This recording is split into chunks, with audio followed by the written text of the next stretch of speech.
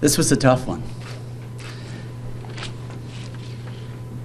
And I don't think just myself, but there's a lot of people in this building with a heavy heart.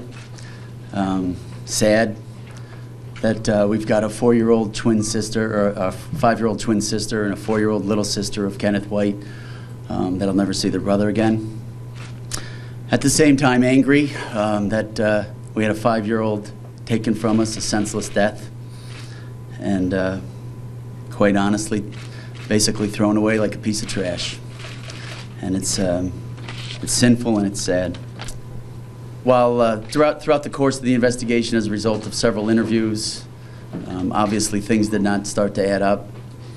And after a canvass of the neighborhood and securing a search warrant to go back into the residence, one of our K-9 officers let his dog out of the vehicle. The dog grabbed the scent, started pulling strongly in a direction.